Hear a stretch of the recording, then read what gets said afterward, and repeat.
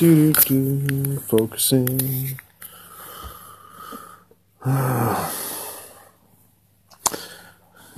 Good evening, friend, which is nobody. I'm just going to speak to myself for the moment. Since for some reason, Facebook never allows us to somehow do the video that we pre-post. So, I don't know, call it false advertising, be angry at us, but you can never preview the video that we're doing. Maybe because Alex initiates it and I join in. Yeah, for some reason, I always have to start a fresh video. So our apologies for that misdirection there. Mr. Jones, what is up, man? I miss you, dude. I know you've been on the road a lot, but hope you and your family had a great holiday, and hope to see your charming eyes and beautiful disposition soon. So yeah, I have Alex won't be joining us on the live feed tonight. So he will be answering questions in the comments and adding through that. But yeah, so we'll wait a minute, a little bit longer. So the overall overview for this chat and live feed is basically we got a couple changes and announcements before we really get into the 2019 season. Again, we have Omega's Revenant game at D-Day Action Park in Oklahoma. And that'll be falling on the weekend of April 26th and 28th. And then we'll have Desolation 2 back at the Skirmish Paintball USA, and that'll be June 7th to 9th. So yeah, so looking forward to those, and we're going to lock down a third event for the end of the summer. Again, we're just trying to make sure the location is easy for people to get to. Not overly remote, but also nice and cool, so we're not all, having a weekend of heat exhaustion and good times like that. So, all right, well, I got Ralph and my wife and Alex, so let's start doing this. We'll see who else joins in. Hey, what's up, Christian? And whatever, and people can always go back and, view it at their own time and leisure. Be mindful that Alex and I have talked, and we will start posting up a little overview of our videos on the Omega General Interest group. So you can always get a little overview of that. Yo, what's up, Trav? How you doing, homie? Wonder what you ordered up for backpacking. I'll have to get with you and figure out, pick your mind and see what you spent money on. But all right, so let me try to do this in a different order, because I think the interesting stuff that we want to talk about first, we should maybe, wait a minute for a couple more people to join. But a couple things. So, number one, pyro and grenades. So we are going to make less money, and we are now going to include EG-67 grenades as in-game resources for you to find and use as your leisure as our events progress throughout a weekend.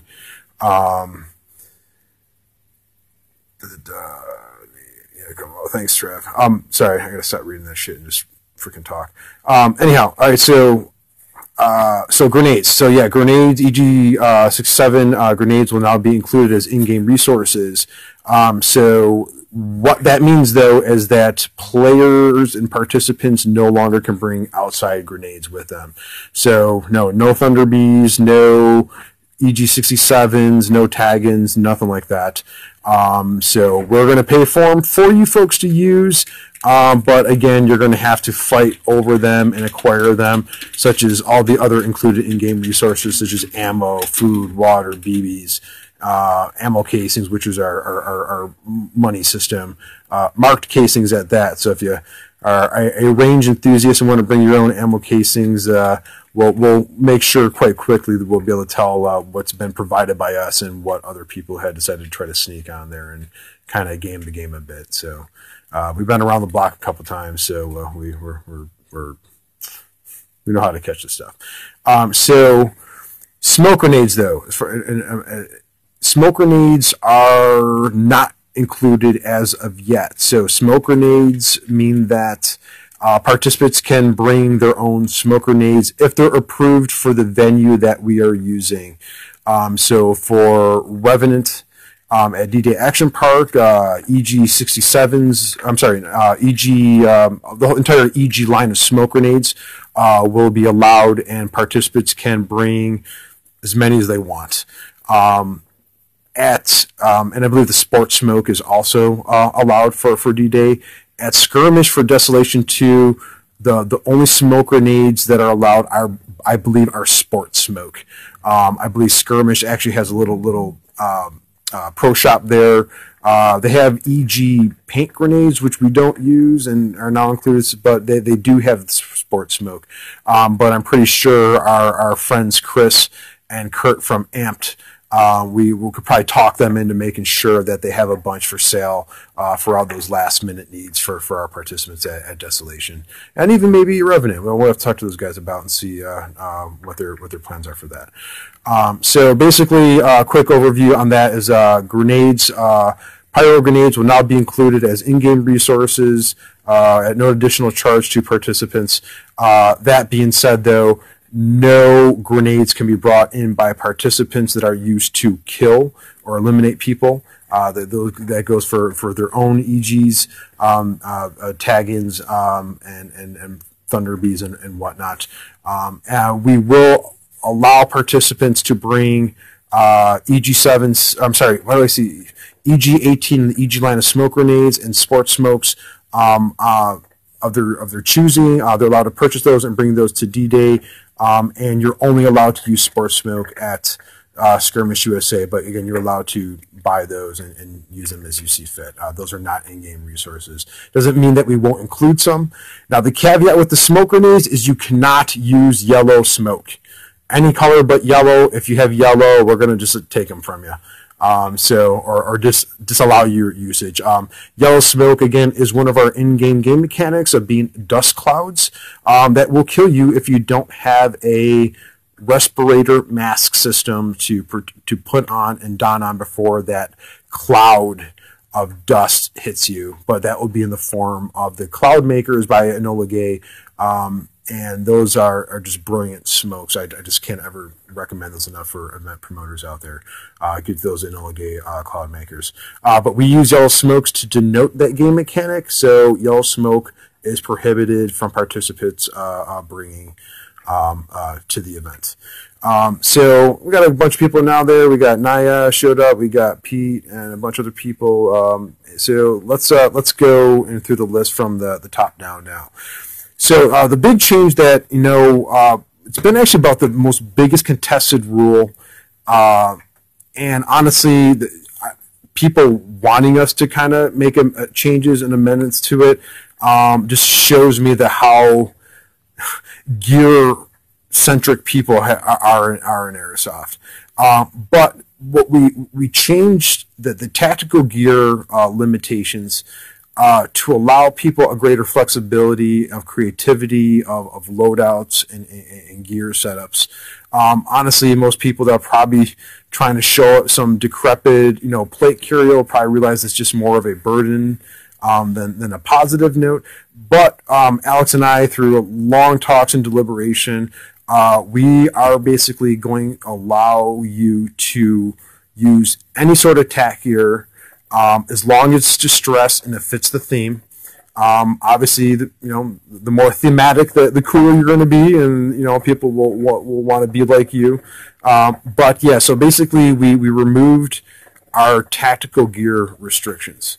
Now, there's always a pro to a con and a con to a pro. So while we've removed the restrictions, we also integrated those gear loadouts with our new bounty system. So our new bounty system, moving into that now, was going to be a several-fold system, and the bounty system I'm talking about is our NPC and game-controlled bounty systems. Now, that doesn't prohibit anybody else out there from trying to put their own bounty on somebody else that's out there. But again, make sure, when you're doing that, as always with Omega, the number one rule is making sure that you're not ruining somebody's good time. and ruining someone's immersion and making sure you're just not being a dick. But that being said, the bounty system, what we have implemented for game control bounty systems is that we will be taking Polaroids of players prior to game start, and if a bounty is placed upon you, that will go up on a bounty board, which will be in a known, more centralized area where staff will pretty much be staging out of for the duration of the event after check-in and registration. But so we'll actually have a bounty system in place that'll start with a Polaroid. Now we're going to allow and encourage phone usage for several fold. Basically, think of it as our ghetto equivalent of a Pip-Boy Fallout style. So the phone will be good for several reasons, because that's going to allow you to be able to take photos. So if you happen to kill somebody that has a bounty on them, you can take a photo of that, bring it back to the person who is operating the bounty board, and you can receive an in-game bonus for completing that bounty. Accountability for player-induced bounties, that's going to be on them to figure out how they want that done. But again, I would probably encourage just taking a photo of somebody that a bounty's been placed on and bring it back to the person that has requested the bounty and giving them basically as proof of a kill. And deal with the bounties that way. The phones will also allow people to download GPS systems because, again, we're starting to go to bigger and bigger places with more people. Average outdoor enthusiasts don't know orienting well and how to get around the woods other than the familiarity of the woods that they normally trek in. And, you know, the average person is going to have no idea. So to prevent people from getting lost, we're going to allow and encourage phone usage, especially the phone aspect of taking photos for bounties, as well as using a GPS to get around. We're going to discourage people from actually calling each other, in game, unless in this extreme emergency. But obviously, a phone in this day and age is an important resource tool, and we want people to have them in case they need to make a call home or get a call from home, or have to deal with an emergency. So make sure. But as you pack your phones on the field, make sure if you're carrying it, you don't lose it. You don't want to lose an expensive iPhone at D-Day Park. You're never going to get it back. As well as make sure you put it in a Ziploc sealed baggie or some other waterproof, watertight container, because you just don't want to get your phone wet, because again, Omega events go through any elements. So I'm going to go to the next one. Is that since we talked about GPS, what we learned is that sometimes I'm going to get back into the bounties. I'm going to rework this all the way back in here, but these happen to tie in here. So what we learned at Desolation, especially during the nighttime and even during the daytime, is that people can quasi get lost and not figure out where they're at. On all occasions, we've been able to recover people, or they've been able to find their way back and whatnot. But in some places like Skirmish, we can't get an accurate map. We got pictures of tree canopy. So we're going to work on trying to get one done for us, for people to find in games. But sometimes the fun is also trying to discover a place for the first time. That being said, there's plenty of maps out for D-Day, but people who don't know how to read a map and don't bring a compass, which I definitely, always bring a compass. That's how I negotiated the entire nighttime finding people, is basically by orientating with a compass, not even using a map. As well as, if you can get a map, get one, bring one. It's going to help you out there. But a lot of people don't know how to read a map, so that's why the phones will be important for the GPS. But what happens when you lose your phone, your battery dies?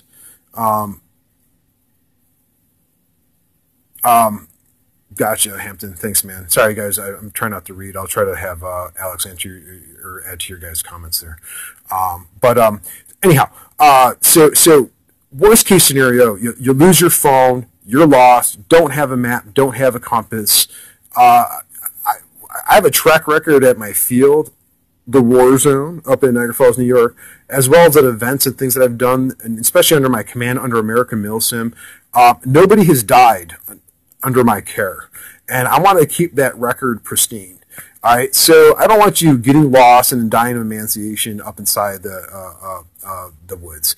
So we are now going to require, as a mandatory packing item on our gear list, that everybody needs a rescue whistle.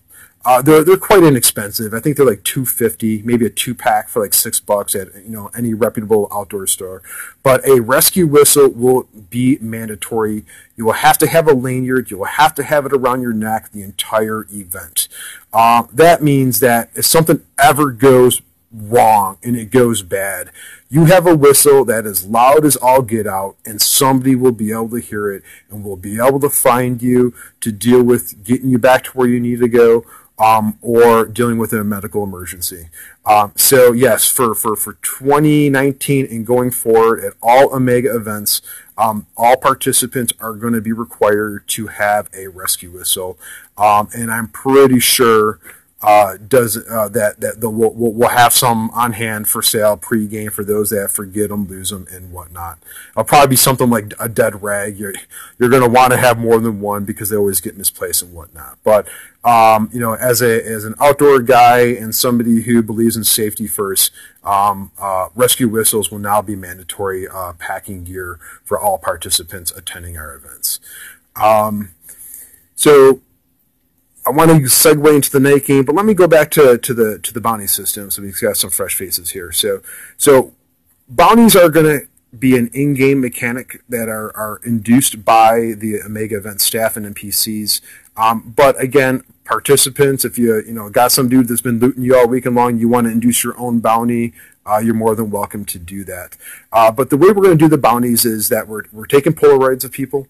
And people will be able to find a bounty board. If that bounty's out there and you shoot and eliminate somebody, take out your phone, take a picture, go back to the person who's operating the bounty board, and you'll get your reward for completing that bounty. Now, what would constitute a bounty on somebody as far as the NPCs or the game staff would induce? Well, that's going to be a severalfold thing. Sometimes we may do it to pick on some of our friends that we love so much. Sometimes we may do it to redirect how maybe the event is rolling. We're not here to control it, but we're also to make sure that it doesn't go so far off course that it's a lost cause. But we also, in allowing and removing the tactical gear limitations, that's in real life, if you look like a target of opportunity, you're going to be a target of opportunity. And in a day and age where their tech gear has been all consumed in conventional warfare for 40 years, and it's not that readily available, that if you want to show up and you want to wear your distressed LBV or ratted up, freaking apocalyptic freaking plate carrier, it's got to fit the theme. Don't be showing up like you just came from a Milsim event, in a shiny plate carrier and trying to rock it. It's a big part of this entire event is you got to get into it. You got to get in there. But so what you want to do is basically that not that you want to do. So what we're going to include is that if you want to wear more gear, you want to present yourself that you're more high and mighty and you're a threat and you're somebody that's worth eliminating so somebody can loot you, that may influence the game mechanics and making you a more of a bounty target than not. So that guy that shows up looking like some freaking homeless beggar is probably not going to be a threat, and he's probably not going to get messed with as much as somebody who comes rolling up with 40 guns strapped to their back, a giant rucksack, looking like they have everything going for them. You're going to be a target in real life, and you're going to end up probably being a target in the game. So the pro of us removing the tactical gear restrictions, limitations, that, dude, if it's thematic, go wild, man. But if you want to overdo it, just be careful. There could be repercussions to that, and you may be more of an in-game threat and target of opportunity than you may think. So choose wisely. That also being said, we've been trying to figure out a way to kind of rework some of the role-playing aspects. And now what we're going to do is we're going to be directing our NPCs to directly base some of their role-playing on how the people they're interacting with as participants are dressed and behaving. So if you're showing up all Gucci'd and living the high life in the apocalypse, well, you're probably going to get more negative results from dealing with NPCs and staff members as far as that goes. Worse trade value, maybe misdirection, misinformation, and whatnot. But if you want to look like that, guy who's down on his luck and people are going to be more sympathetic, or somebody who looks a little bit more business persuasive-y, like somebody who could actually talk a good talk in the sales game, that's probably going to give you a positive influence on the NPCs and staff members and how they're going to treat and behave with you, as far as, maybe giving you better intel, giving you better trade value and whatnot. So we want people to put a conscientious lot of thought into their loadouts and how they want to act and behave.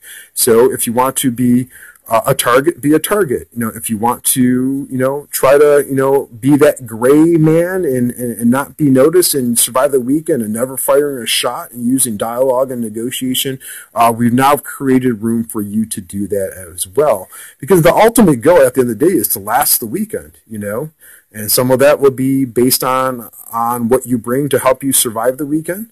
Giving the elemental conditions that the events will take place in, as well as that's going to be some of the effects that, how you play the game itself. And that goes from anywhere on requiring the resources that you're going to need, to helping out others, to betraying others, to shooting, looting. All that stuff, it's open-ended. But always remember, there's consequences in game that go with your actions, and the results will become, will speak for themselves. So definitely want to get people more involved and more immersed in our game. So we're creating more mechanics and atmosphere to encourage people to do so. Okay, so we talked about phone usage as far as an in-game tool. Grenades and pyro. Again, for anybody who came in late, real quick, we are including EG67s in our events now, free of charge. That be minded, it's an in-game resource, which means you cannot bring your own anymore. As far as kill grenades go, so no thunder bees and pyro grenades, but we are allowing participants to bring their own smoke grenades as long as they're approved for our venues. You could bring as many as you want, but for right now, Revenant will be Sport Smoke and EG line of smoke grenades, and Desolation 2 will only be Sport Smoke. So, bam, bam, bam, moving along. So, night game. All right, so night game gets difficult, as we found, when it's not very moonlit or overcast, or you're in a wooded canopy. It's hard to see, right? And it's hard to get around. So we enacted, and we're going to expand upon the usage of tiki torches, especially in designated areas of interest. Widow Carl. And we're also going to use green chem lights to mark paths to and from main areas of interest during the night game. Again, you can wander around and do whatever you want to do, but to kind of get some concentric play, maybe known bandit camps or whatnot, points of interest that'll be worth searching out at night, we will be using green chem lights to mark those areas up. That being said, for anybody who's never attended an Omega event, we use blue chem lights to designate out-of-play areas at night, as well as blue caution tape to caution those areas off. So if you see blue, that's probably a community safe haven and out of play at night. If you see green, it's probably either marking a trail or going to mark an area which should be of interest, and to figure out where you're going and where you go. So that being said, don't bring blue chem lights and don't bring green chem lights. Those are for us, and those are staff appropriated colors and items. Cool. So moving on, we want to ratchet up the night games a bit. A lot of people like to chill out. I know I got I don't want to say flack, but some people who want, the communities to be attackable at night. And, we just, for insurance and safety reasons, we just can't have that. There's just certain people who get quite irritable. I'm one of them. If I was messed with when I'm sleeping, when it comes down to fight or flight, I'm a fight person. And if you want a quick punch to the throat, wake me up when I'm in a deep sleep abruptly and things don't go well. But that being said, also a big part of our events is community and getting that communal time for friends that you know, friends that you meet, to be able to sit around a fire at night and talk about your tales and your tribulations throughout the day. And it's a great bonding time. It's an important part of the hobby of airsoft, almost every event and endeavor I like to do. I've done solo hiking and stuff like that, but things are just always better when you do it with people you enjoy being around and friends, whether the ones you already have or ones that you'll meet. So the downtime in the community is important, and it really just comes down to safety issues. You know, we have we'll have ringed fire barrel pits for people to use. And somebody starts attacking that at night, someone trips over, falls, gets burned. It's a liability issue, and once insurance gets involved, that can ruin a lot of things for a lot of people, Omega included. So there's just certain things that, while I'm trying to recreate situations, insurance and safety standards are going to inhibit our ability to do certain things. So at this point in time, from dusk till dawn, communities are still going to be out of play. As far as shooting and killing goes, it does not mean that those areas are out of play for any other sort of role-playing or any other type of interactions or going-ons. So we really want to ratchet up the night games a bit more and keep people from just wandering around, which is always stuff to scavenge and do, and people to Shanghai and ambush. But we're going to use green chemlights and tiki torches to light up areas of interest to give some focal point to our nighttime activities. Cool. So moving on, Amazon gear list. So on our website, we now actually have a link to an Amazon gear list. Now, this is not a required gear list. These are just suggestions of things that Alex painstakingly has perused and figured out that would allow people an easy link or idea of like, oh, hey, I need to wear pants. Yes, you need to wear pants at our game, Travis. So like, Alex likes 511 pants. Actually, I do as well, jeans and stuff like that. So there will be a link for that. So we'll actually have links of suggested items, and we'll probably change it a bit and as time goes on, depending on, if we find better options or not. And we are also toying around with the idea of coming up with, cheap, good, best, list as well for some that just need something. We have some cheap suggestions for them, as well as something that's something wants the Uber tarp. We'll have that on there as well. So we'll have that list on our website to give people an ideas and links for things to kind of help them, figure out how to put together their own packing list and items that they may need, and suggestions and ideas to help them along and get involved in their events. Now remember, again, our events are, do more with less. And I actually posed a $20 challenge out there, a survival challenge that has nothing to do with the Mega. It's just a little fun thing that people already do already. It's usually just a $10 challenge, but I think $20 is a little bit more reasonable, where you have to go into like a dollar store and buy $20 worth of stuff to allow you to survive a 24 hours in the wilderness. I'll actually probably even try to implement that type of list at an Omega event, as well, just to show people that you really don't need a lot to be successful in our events. And I'm still waiting for that one person to show up with the absolute bare minimum required gear needed and make it through the weekend on just their charm, wit, and devious diabolical mannerisms, and never have even fired a shot and whatnot. So I think it's doable. And I guess you can go find a spot in the woods and squirrel up and hide there the whole weekend. But someone's going to be able, and a lot of people probably do that. You'll be an active participant and be able to make through the game and on your wit and intelligence, and not actually through the trigger time. But the trigger time is there for the people that want the trigger time too. So yeah, check out that Amazon list. It's probably going to be an evolving list, just like our rule set. But again, we don't do to try to confuse people and baffle people or misdirect people. We're just intelligent people, and nothing in life should be stagnant. And if we kept things stagnant, we won't be able to change and evolve to give our participants, our customers, the best product that we possibly can. So I promise you, a lot of you folks haven't been to one of our events yet. Trust us, you're going to have a blast. I know your idea may be better. I know you've done things differently elsewhere another way, but trust us, we have a pretty high customer satisfaction rating right now. So definitely, come out and try it out. Be open-minded, embrace what we're putting forth. I guarantee you're going to have such a great time. So moving on. Cool. We're streamlining this live video. Revenant. So we got 2 events already listed. We have a Revenant at D-Day Action Park in Wyandotte, Oklahoma. That's April 26th to 28th. Our friends from American Milsim will be doing a pretty stellar event that they always do Memorial Weekend after that.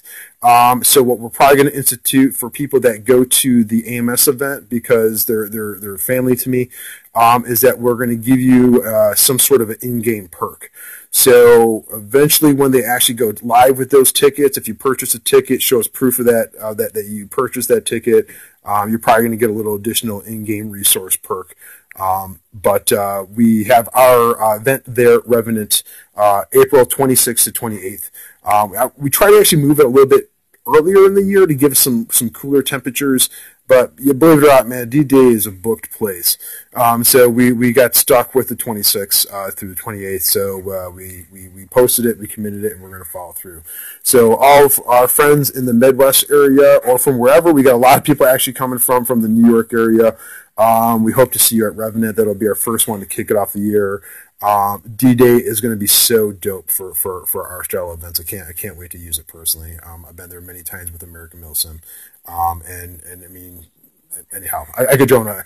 D-Day sucks because it's the time of the year. It's always hot and ticky for when AMS does it, but they're actually moving Broken Home to the fall. So the big D-Day event for American Milsim will be in the fall, and I am so stoked to play there that time of year. I love woods. I know a lot of people like mountain and buildings and CQB. I'm an old guy. I started in the woods. I just love playing in the woods. It's so more, as a leader as well, when we start speaking Milsim, it's way more difficult to lead and be successful in the woods, and I really appreciate the challenge over mounts, which can be kind of sterile for me personally. But anyhow, D-Day is going to be off the hook for the mega event Revenant, April 26th to 28th. Tickets are still available for that. We're also doing Desolation 2. We're going back to the Poconos at Skirmish Paintball USA. And we will be there June 7th to June 9th for that event. Be mindful, the tickets for Desolation are pretty close to selling out. So if you want to go to that one, I know it's a long time off. It's hard to plan that far out ahead sometimes. But yeah, get your ticket while they're available, because we will not be adding any tickets to Desolation.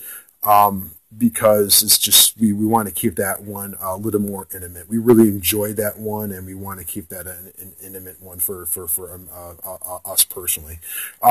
D-Day's pretty ginormous. We could definitely fit more than 100 people. We have it currently capped at that, but we can add another 20 or so if needed. But again, the whole goal is not to jam pack a whole bunch of people in an event that's themed around where 90% of the world's population is dead. It doesn't fit right. So our events are always going to try to be as open as possible for the amount of people that are participating. We're also actually been working on our third event. That's going to be at the end of summer. We're trying to finalize some things. The big issue with that, summers are hot everywhere. And we want to make sure we give people an opportunity to kick one off before they, go back to school and in the fall, Milsim season kicks in. So we're working on that one. It may be a little bit more of a drive, the one that we're currently trying to get, but it's, we think it's going to be really, really cool. Literally temperature-wise, but also the venue's pretty cool as well. So we'll be working on that, and as soon as we get that locked down and contracts signed and deposits paid, we'll get that announced. But until that's done, we don't put the cart ahead of the horse and promise things that we can't deliver. So we'll be announcing that stuff soon. So I'm pretty sure that Alex has been doing a great job answering questions in the question section. If anybody has something that you want me to expand upon, or Alex, something I missed that I should expand upon, hit me up, post it up now. Feel free to ask. There's no dumb questions, only the questions that aren't asked. But until we get to that point, the quick review is that no more tactical gear restrictions as long as they're thematic to a time and an era of desolation. Desolation, like we name our events. So they got to be thematic. You want to wear plate carrier and rut it up and put some bones and dirty it up, whatever, and make it look like it's been through hell and back. That's cool. I think it's conducive to the style of play that you're going to be having out there. And I think anyone who's been to one of our games already will tell you that they didn't need anything more than a pouch or two and maybe a pistol holster on a belt and a backpack for looting and scavenging. But whatever. If you're that guy, you want to wear bandoliers and have a cool freaking vest you did up, dude. You know what? It's cool. You got a reason for it. That's awesome.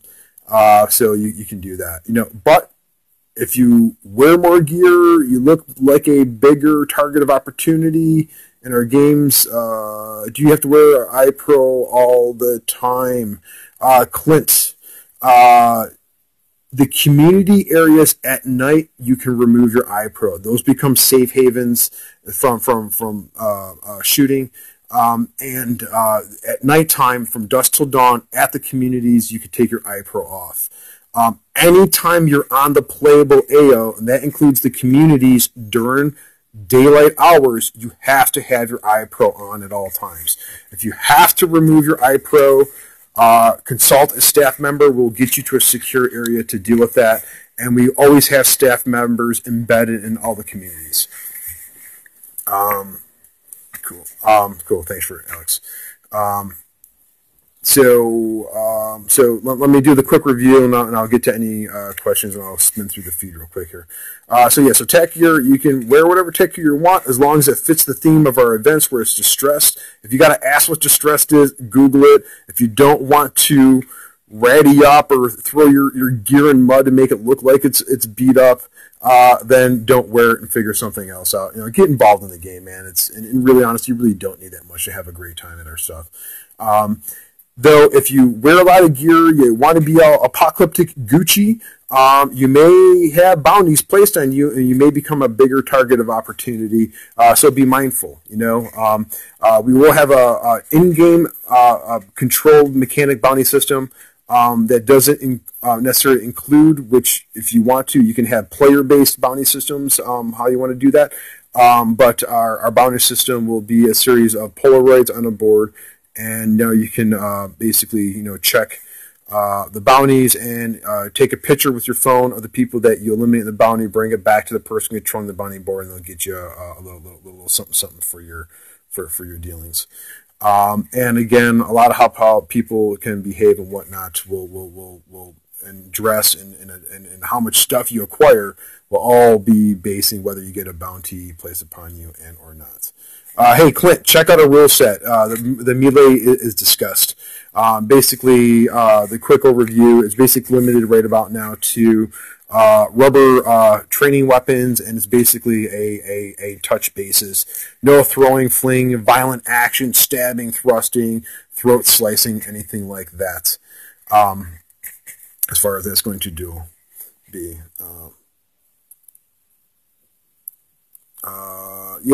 So we're going to work on Hampton right now, specific duels. Basically, I'm working on what our insurance allows because, again, there's a lot of different insurance for a lot of different things. And I know a lot of LARP events, they allow you to do duels in foam covered, plastic tube, weapons and whatnot. I'm not opposed to starting a Saturday night Thunderdome, where people who are definitely more onto the LARPing side of things and have these LARP approved weapons can bring there, and we can do duels and whatnot. I know some other LARP groups, they have the Juggernaut program with using like a pugil stick type system. So I'm looking into right now and getting discussions with my partner Alex on how that we can introduce a little bit more of a place and setting to place bets and get together and have a little bit more melee based system. It may require helmets or something like that to avoid concussions.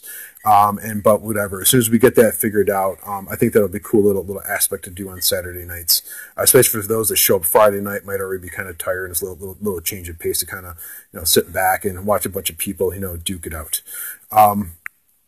So anyhow, all right. Let me go back to the list here. So bounty systems, we'll have in-game bounty systems. Phone usage, yeah, bring it, man. Keep it sealed. Don't lose it. But you're gonna be probably using that like our version of a Pit Boy, using that to take pictures of bounties, downloading a GPS for those who don't know how to get around the woods and whatnot. And that so use that stuff. We highly discourage in-game calling to each other unless it's an emergency. But obviously, I'm a married man. If my wife's calling me, dude, I'm going to take that phone call. So make sure you have that phone with you. Thanks, Paul. Yeah, I'm gonna look into a little bit more, and I think we can make that work, Paul. So we're just gonna make sure we got what our insurance wants us to do to make sure that we can make that happen. But I like that idea, and I appreciate you bringing that up to me, Paul. So thanks for that. So grenades and pyro, grenades again are not included in the events, smoke grenades are not, so don't bring grenades to kill, bring all the smoke grenades that you desire. But they have to be approved grenades for the venues, and right now the only smoke grenades you're allowed to bring to D-Day Action Park are going to be EG smokes, and sports smoke, and skirmish for Desolation 2 is only going to be sports smoke. We are now going to make sure that everybody, it's now mandatory, you got to get yourself a rescue whistle, something that's a high decibel whistle. It's got to be linear around your neck at all point times. Not everybody's a woods person out there, and even the best woods person gets lost or breaks their leg, the phone goes down the cliff, and they're stuck out there. So for safety issues and finding lost people, and we're requiring a rescue whistle to be a mandatory item on our packing list now. Night game, again, communities are to play, but you're free to roam and have fun. Ambushing people and doing what outside of those community areas as far as killing and looting goes. Communities are still in play for role-playing and other aspects that aren't shooting, stabbing, killing. But to also focus play areas at night, we will now be using designated green chem lights to mark paths, as well as certain areas along with tiki torches. So blue chem lights are always going to be used to designate communities at night, so people know that it's a safe zone. And green will be used to designate areas of interest, we'll say. That being said, don't bring and use... hey, Josh, why don't you read a rule set? Because a lot of that's in a rule set, brother. Omega/EPI. I'll answer it for you, but it's quite apparent that you have not read that. But yeah, no, NVGs are not allowed. Basically, there's a battery scarcity in this timeline and theme. There's been 40 years of conventional warfare. All those battery technology has been diverted. All batteries are pretty much made overseas, and there's just been no shipments of that. We'll come up with a little addendum that somehow at that point in time, phones will have a nuclear battery that never go bad, and you are allowed flashlights and batteries there. But basically, we're trying to make sure that it fits the theme a bit more, as well as that technology was advanced, but it's also becoming scarce as far as the working capabilities of it, as well as it's going to make the games more interesting and not give somebody a pay for advantage. as far as that goes. We want everybody going into these games for on equal footing. And you know what, and that's why a lot of we keep moving more, like the grenades are now an in-game resource to basically, they're there, you can get them, but everyone's going to have the same equal opportunity to get the exact same grenade and use it as they see fit for their endeavors in the game. We have an Amazon recommendation list on our website tonight as well. Basically some things that we just kind of put together that coincide with our packing list to give you ideas and links to things to buy if they interest you. That's an evolving thing, so check that out. They'll help people who are going to our events, give people some ideas what they may already have, or maybe some ideas, some things that they may want to buy. And they'll have all links for that stuff as well. And again, just to recap, we have our revenue event in Oklahoma, D-Day Action Park, April 26th, 28th. As well as our Desolation 2 event back at Skirmish USA, and that's June 7th to June 9th. That being said, I'm getting hoarse. Let me take a well-deserved beer break. Oh, gosh. Got that at Pelias, New Mexico. Oh, actually, no, I didn't. My buddy Clay from New Mexico brought this one to me, too, at Reindeer Games. But that's usually what I drink when I'm out in New Mexico for the Amos event out that way. And if anybody out there, you play Milsim, obviously come to our events, save your money, and go to Copperhead. Copperhead is the bomb diggity. American Milsim's Copperhead, Pelias, New Mexico, Labor Day weekend. If I could buy my ticket now, I'd already buy my ticket now. It's a pain in the butt. It's the middle of nowhere. The country is gorgeous. It's an entire freaking town. I don't know what it's about it, but it's just something about that place. Everybody goes to Copperhead will agree with me. Dude, go to Copperhead. It's definitely an event not to miss. All right, let me scroll back here for a bit here. Let's see what we got here. Hi, everybody who joined in and left. Thank you for that. Sorry, folks. Scanning. I'm pretty sure Alex answered all the questions anywhere. I just want to see if there's anything that's interesting to expand upon. Yes, Carl, get your ticket. Get a hold of me, dude. Carl, we need to talk about some things. I'll maybe sometime this week, after the weekend. I know you got to run events. We have like negative wind chill weather and a snowstorm coming, so I will not be running games this weekend. But sometime maybe in the week, Carl, if you're still watching this video, hit me up when you got some free time, or I'll hit you. Yes, Pete, I did that 16-hour drive a lot of times, but we'll get you out there. Josh, hey, official hi, love you, man. Clint Dewey, that's where I pro, got that. 19, yeah, cool. Saber, Fine Swordfall, cool. Melee, talked about that. Bam, comms, I don't know, Josh, if you're still on, you got the comms question answered. My printout of our packing list is all in black and white. So, Alex, if you're watching, do we make radios mandatory? I think we do. My field radios are mandatory. Radios are an important communication tool to play and participate. But at the end of the day, it's a great safety tool. It's an instant communication with staff or other people that you're supposed to be around with. I believe radios are definitely are mandatory, if not overly highly encouraged, as far as that's going to go. Community leaders will usually have a frequency that they can set up their own frequencies on. But staff always have a fixed radio. So if you ever have an emergency, need to get a hold of for anything, we'll make sure that our participants can reach a staff member instantly, as far as that's going to go. Thank you. They are mandatory. Thanks, buddy.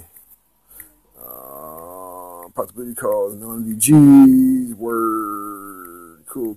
All right, spinning through along. Whose birthday's coming up? Clint. All right, dude. Cool, man. We'll have to bring some. I'll try to remember that. I'll bring some scavengeable little Debbie's cakes so we can celebrate the birthday, man. Later, Josh. Thanks for stopping in. Water sources, streams, Omaha Beach. Okay, so all right, Travis. Water sources at D-Day. So Omega, we do provide water. You know, in various forms. They may be in ginormous bulk containers, which you can take back or siphon out of.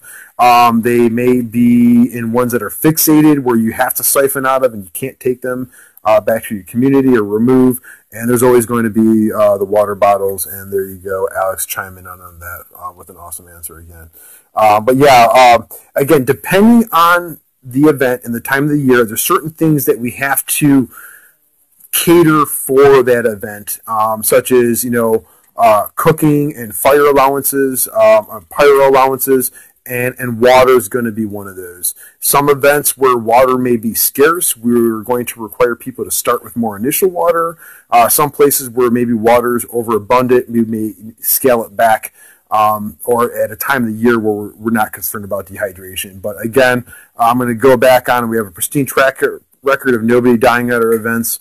And we're going to make sure that people don't, you know, fall out through dehydration. And it's a beautiful thing at our events. You know, you play it at your own pace. You need to take a couple hours break in the middle of the game. It's not going to affect anybody else's game. And, you know, if you're having issues, we'll always have an EMT on staff to help you out and deal with that as well. Thank you, Paul, for calling in there. Radios mandatory for safety. Cool, right on. Soup. All right, cool. All right, man. I think that's about it. The water. So D-Day, Travis. So my buddy Travis asked about D-Day Action Park. There is a lot of there's a creek that goes through D-Day. There's a pretty nasty stagnant pond as well. So there are some natural water resources. So participants are allowed to filter or purify water that they find and can scavenge naturally on the field, right? You can use debris to build houses, bunkers, or whatnot, trees. You can't cut or harm live trees or living things. And if you want to use water that's found there, we require you that you have to filter it or purify it. But be mindful, Travis. I know you're getting into backpacking, whatever. Certain things filters don't filter out. And you got to be careful in areas that are highly in an agricultural zone, such as D-Day Action Park. You can get a lot of fertilizer runoff that are chemicals in that water source, and you're going to be drinking it. Obviously, in a pinch, I don't think there's a creek that runs from that stagnant pond. I think it's just stagnant pond. But honestly, stagnant water, I've drinking it plenty of times backpacking with just a simple Sawyer filter. It takes a lot of that stuff out. A lot of times, if you're going to filter or even just use purifying tablets, I would pre-filter it with like a bandana or something like that. So you're just kind of skimming off a lot of the muck and dead algae and stuff that you find up inside there. But just be mindful that, you know, the Wyandotte area, it's all sulfur water, so it's going to taste like ass no matter what you do, and it's going to smell like ass. But you know what? That sulfur water is a nice little bath to take to keep ticks and critters from crawling up on your and biting you and feeding off you. But yeah, so if natural water resources are available and done properly, you're totally cool with the poop pond. Yeah, for sure, dude. Dude, I won't even lie, man. I've drank some questionable water like that, but you know what, man, dude, it's better than dying of dehydration. That is for sure. But it's always been filtered or purified. Never going the backwoods without one or the other. And a lot of times built for me personally. But yeah, so yeah, water will be provided. A certain allotment of water will be allowed for you to start off with. But as always, if you find natural water sources, you want to drink your own pee, man. Whatever, man. The challenges that put forth, a lot of times are the challenges that participants put upon themselves. We're just here to make sure people are doing it safely and give people a little nudge every now and then to make sure it's a challenging, good time. So that being said, if anybody else doesn't have anything for us, we're finally getting our live video feeds to about the hour mark, which is cool. No more overly drunken rambling anymore. So that being said, Alex and I would really like to thank everybody for everyone's support, interest, tuning into our videos, asking us questions, creating dialogue, spreading the word. Because without you, our idea is just an idea. So thank you all. We hope you all had great holidays, and we can't wait to see you in this 2019 season. Look forward to more coming from us, but things are pretty much still solidified, I think, for the most part, and can't wait for Revenant. It's going to be awesome. So in the meantime, join our Omega Survival General Interest Group. Pose dialogue, ask questions. Any there, both Alex, I, and a bunch of other staff members are always present. And let's make this. The more you folks want to get involved and immerse, the better this event's going to be. At the end of the day, I can only hold your hand and take you so far. So let's get on the same mindset. Let's all get involved, and let's make this an awesome time. I can't participate, but you know what? You folks can, and I want to live vicariously through you. So help us help you, and let's have a great 2019 apocalyptic series. All right? Cool. We'll talk to you all soon. Peace. Thanks for tuning in. Bye-bye.